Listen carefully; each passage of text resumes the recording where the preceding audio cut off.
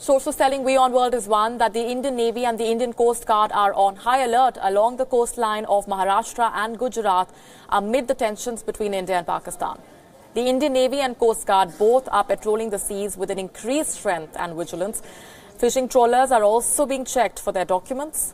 Intelligence agencies have been asked to be extra cautious and alert with the stealth submarines of Pakistan, which may try to operate within Indian territory.